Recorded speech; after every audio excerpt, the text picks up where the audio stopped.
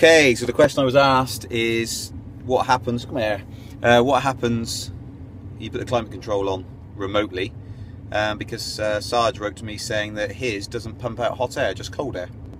Well, I can tell you, Sarge, it is warm in here. I wouldn't say it's hot. It's been on for about 2 minutes probably, but it is warm. Let me just see if I can... Yeah, no, it's definitely, yeah, pumping out hot air. Feel it down by the footwell. It's medium air. It's not hot, but it's not cold either. So there's your answer. Turning it on remotely gives me hot air. It's set at 20.5 degrees C. Yeah, 20.5 degrees C. That's what it's set at. So that is your answer, I think. I don't know if you've got it set lower or what, or perhaps it was just dodgy. Maybe. I haven't changed any settings, it's all the standard, so just as I got the Leaf. Hope that answers your question.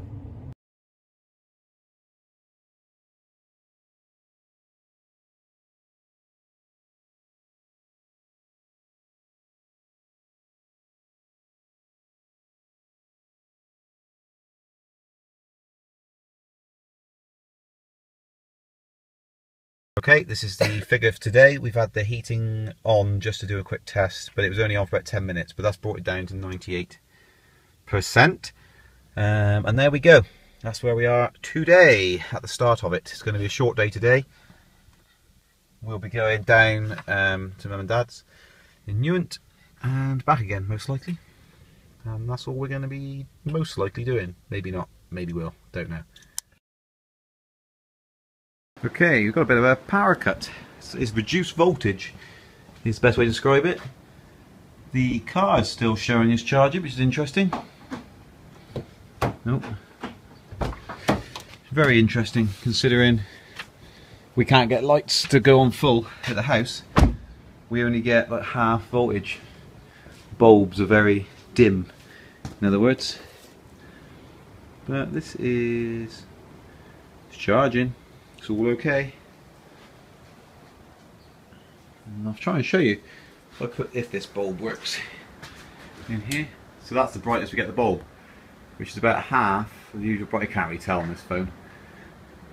I'll try and take a photo of it, see if it works better. But it's half the voltage basically. But the car is still charging. This makes me think, if I turn the car off, will the voltage change on this? It does a little bit. Nothing major though.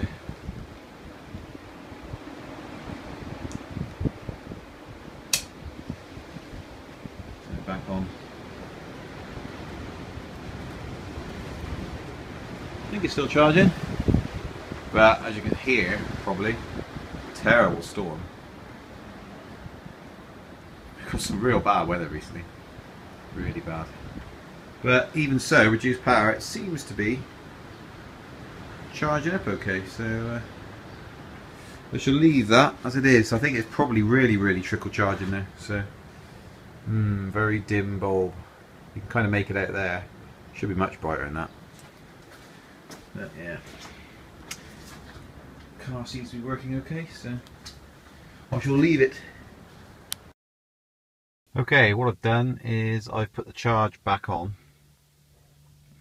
a schedule. So it's coming on at 12:30 AM and it does that flashing thing when it's on, so it's not actually charging, it's all plugged in and turned on, but it's not charging. Now someone pointed out on the internet that there's actually, I questioned earlier, how do you turn it off? Because it's a bit inconvenient if you have to edit the schedule each time. Well, apparently you can press this button here. So I'm going to press that and see what happens. Okay, and that gets it charging straight away. So the question is, if I press it again, will it turn it off? No. So once you've pressed that button, it is charging then.